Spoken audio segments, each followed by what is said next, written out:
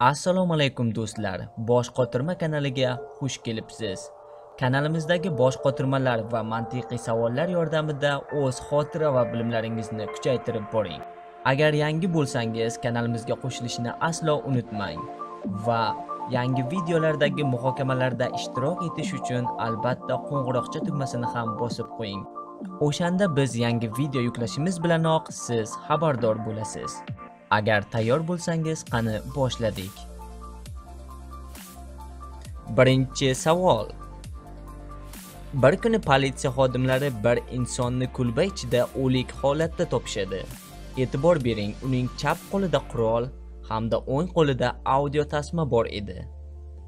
Politsiya xodimlari tasmani eshitib ko'rishganda o'lgan inson hayotdan to'yganligi hamda buni tugatmoqchiligi haqida gapirgan va miltiq ovozi eshitilib audio zapis nihoyasiga yetgan.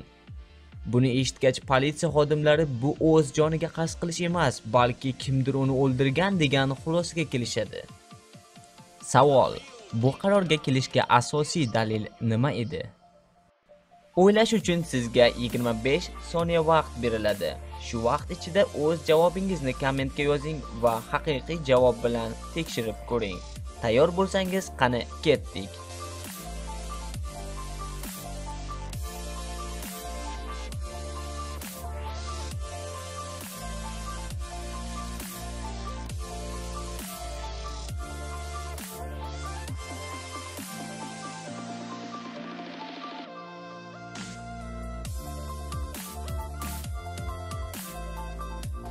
To'g'ri javob quyidagicha edi.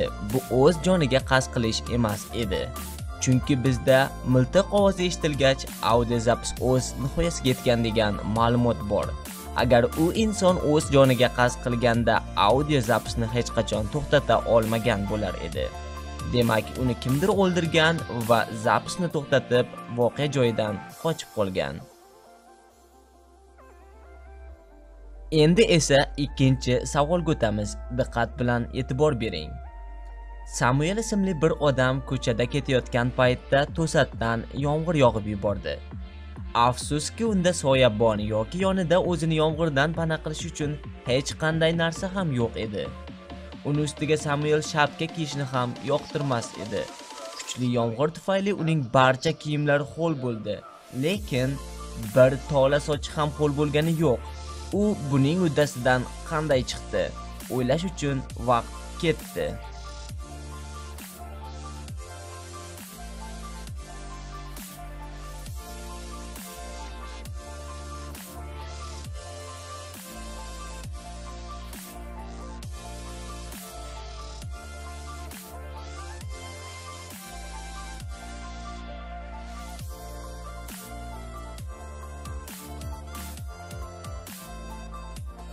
Endi esa to'g'ri javobni eshiting.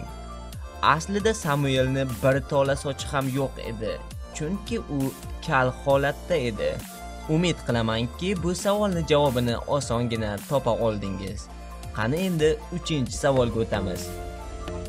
Bu savol juda ham oddiy matematik savol, lekin juda ko'pchilikni hisoblash jarayonida chalkashtiradi. Qani siz ham o'zingizni sinab ko'ring va o'z javobingizni kommentga yozing. Quyidagi misolni berilgan vaqt ichida yechishga harakat qiling.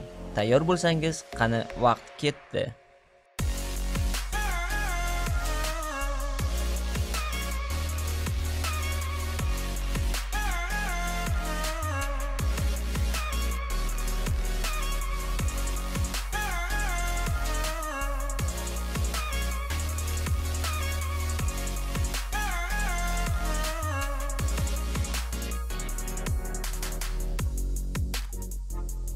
Endi esa to'g'ri javobni eshiting. Agar siz misolni quyidagi ketma-ketlikda birinchi qavs, ikkinchi ko'paytirish va uchinchi bo'lishni bajargan bo'lsangiz, demak javob 1 ga teng bo'lgan va bu javob xato edi. To'g'ri javob esa quyidagi ketma-ketlikda bajariladi. Birinchi bo'lish amali, keyin qavs, keyin esa ko'paytirish amali. Demak 8 bo'lingan 2 4 ga teng. Qavs ichidagi 2 qo'shilgan 2 u ham 4 ga teng. 4 ko'paytirilgan 4 esa 16 ga teng. To'g'ri javob 16 edi. Agar ishonmayotgan bo'lsangiz, kalkulyatordan foydalanib hisoblab ko'rishingiz ham mumkin. Agar video sizlarga yoqqan bo'lsa, albatta like bosishni unutmang va yangi videolarni o'tkazib yubormaslik uchun albatta kanalimizga qo'shilib qo'ying. Keyingi videolarda ko'rishguncha